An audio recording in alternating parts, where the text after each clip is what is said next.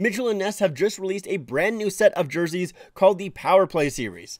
Except it's not really a new set of jerseys, it's pretty much just a rebranded, upgraded version of their Blue Line series that they had, I think it was a year and a half ago now. If you guys don't know about the Blue Line series, there's a reason why they're rebranding. It's because they were not received very well whatsoever by the fans. People really hated on them. I did make 3 videos about them, so I'll leave a link to all of those in the description down below if you want to check it out. But to kind of give you a too long didn't watch, those jerseys were really bad. They had vinyl crests and logos and numbers that just did not look good whatsoever. The colors were off on a lot of those jerseys as well, and just little aspects of those jerseys were also just incorrect. They were not done properly at all. They were really bad jerseys, and they were really expensive, so fans really did not like them when they first came out. Now, a few months later, they did make a little bit of a change to it and kind of give it a second generation of sorts, where they upgraded the logos as well as the numbers and patches with twill and embroidery, and they looked a lot better, that is for sure. However, they only made a couple of them,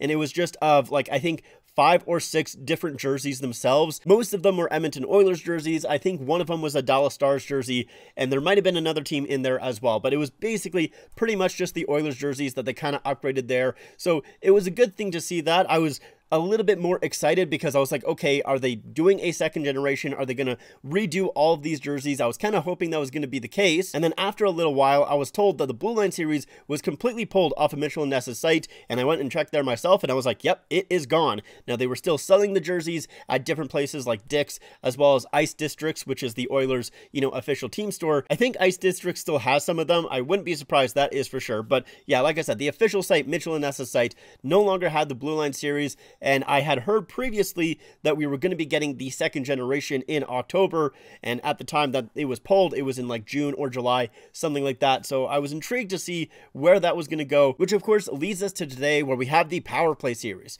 So is this new series better than the Blue Line jerseys? Did they do a good job with the revamp? That is what we're going to be taking a look at. So before we do jump into it, if you guys are new to the channel and you like hockey jersey content, please make sure to subscribe. Let's get into it. All right, so the first jersey that I want to look at is this RoboPen jersey. Now, I'm going to go a little bit more in depth with this one here, and then we'll just take a quick look at some other jerseys. But with this one, the first thing that I want to talk about is the actual shape of the jersey. I don't know if it's just me, but it looks really weird. Like, it looks very rectangular and not boxy because, the authentic jerseys are boxy. This one looks rectangular, and maybe it fits fine. I have not tried any of these jerseys, not even the Blue Line jerseys in person. I've only seen one of the Blue Line jerseys in person, and I did not like those whatsoever, but I've not seen a Power Play jersey in person yet, so maybe the fit itself is fine, but it just looks really strange with this jersey here. And, well, the rest of the Power Play jerseys all look like this as well, but maybe it's just how they took the pictures.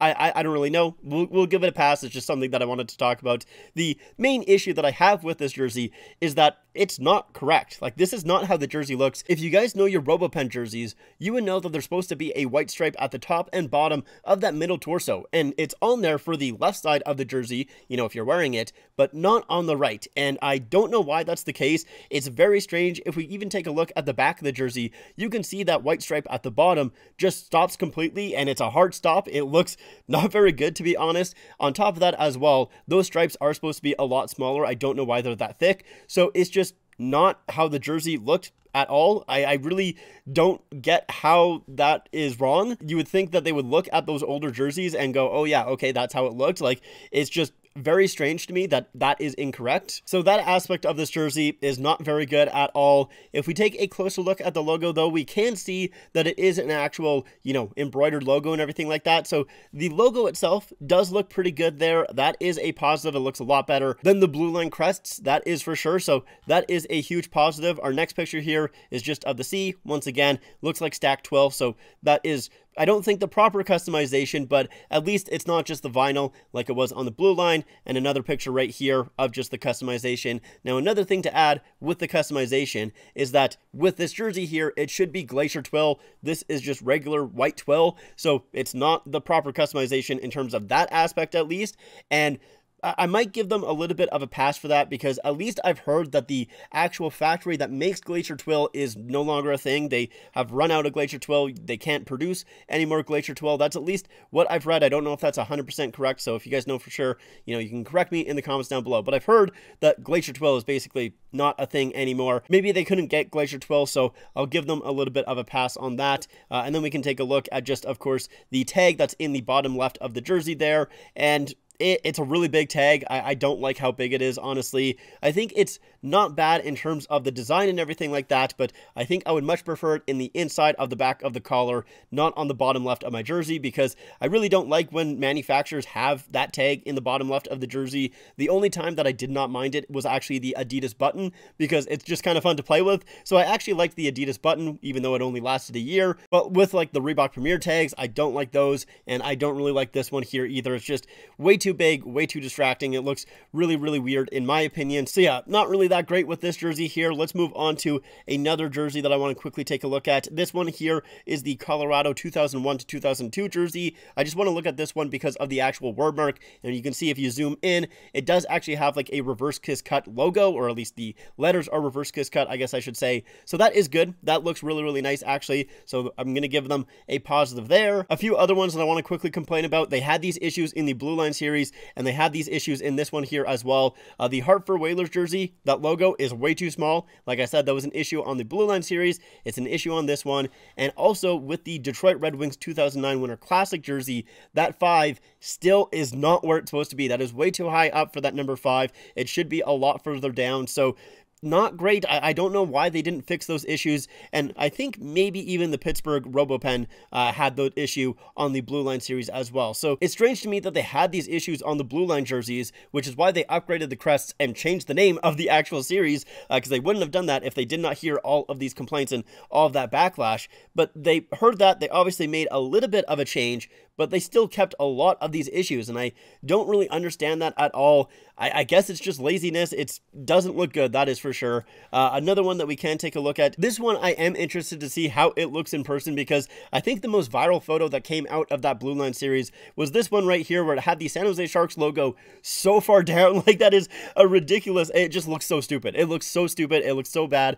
And I can't believe that they actually shipped out that jersey. It's pretty insane. So I'm interested to see how this 2003 to 2004 jersey ends up looking like, if it does actually, have the same issues as that jersey. Although I think that one was a little bit more of a one-off, but still, I'm intrigued to see if that happens again, because that would be really funny if it does. I don't think it's going to happen. I guess we'll kind of have to see, though. Another one that I want to talk about is this Red Wings jersey. This one is strange because they're saying it's from the 2001 to 2002 season, and it has Brendan Shanahan on the back. However, this is obviously not the jersey from 2001 to 2002, because that's not the logo the Red Wings used during those seasons. They did use this jersey at one point, or at least use that logo at one point, and that was basically during like the 80s, which they do have an 80s Stevie Y jersey from the 83-84 season with that logo. That is accurate, but this Brendan Shanahan one is not, because he didn't end up playing with the Red Wings until 1996. So he never actually wore the jersey with this logo here, and like I said, it's definitely not from the 2001 to 2002 season,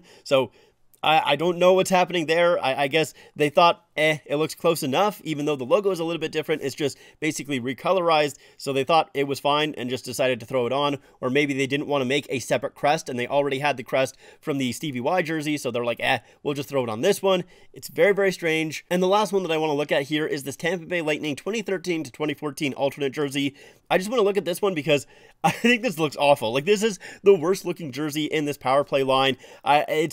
It's not a very appealing jersey in my mind in the first place. I do not like the original version of this jersey, but this is so much worse. Like, the bolts look so small and so squished together, and the kind of stripe, the pin striping that kind of goes from the top of the shoulders down to the torso there, that looks way bigger than it should be, like way further in to the chest area, and especially the back of the jersey as well. Like, it's almost like pushing up against the numbers, which is definitely not what it's supposed to do. I mean, it does come somewhat close to the numbers on the actual jersey, but not this close. That is for sure. Yeah, I wanted to laugh at this jersey because, yeah, it's awful. It looks really, really bad. I do think it makes the Power Play series look a lot worse than it actually is, even though I'm going to be honest, I don't love this Power Play series. I don't think it's that much of an improvement on the Blue Line series. It's great that they upgraded the crests and the patches and the numbers. That is all awesome. Very, very happy with that. I'm glad that they listened to fans. However, there's still a lot of issues with these jerseys. Like I said, the striping being a little bit weird on that RoboPen jersey,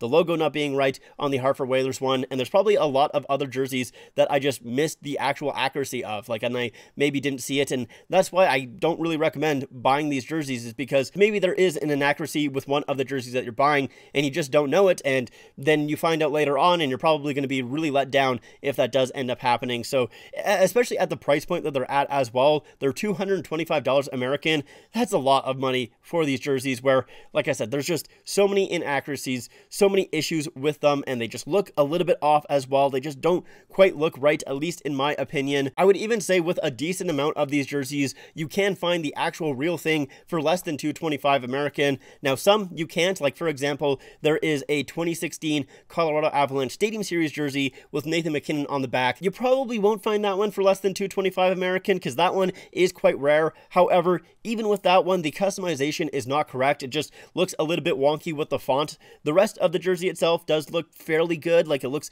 fine, but it still just doesn't feel right. And at least in my opinion, these jerseys are not worth that price point whatsoever. It's nice that they are, making that vintage line, but there's just too many issues in my mind to really be able to recommend these jerseys. I just don't think they're worth it. Even if they go on sale, I'm definitely not going to pick one up. That is for sure. If you want to, go for it. Obviously, it is your money. But for myself personally, I don't even know if I would recommend buying one of these jerseys for like $75 American. I still think that is a little bit too much. So it's really unfortunate that this Power Play series is not really that much better than the Blue Line series, at least in my opinion. I was really hoping that they would improve it, especially once they kind of, got rid of the Blue Line series on their website. I was, expecting maybe a wholesale change and have it kind of be a lot better. And obviously not the case. Yeah, those are just my opinions. I would love to hear what you guys think in the comments down below. Do you think differently than me? Maybe you think that these jerseys aren't all that bad and maybe they're worth the $225 or at least a little bit under that. I would love to hear that in the comments down below if you guys do agree or disagree with me. But if you guys like this video, make sure to leave a like, subscribe to the channel, follow me on all my social medias, and I'll see you guys next time. Bye.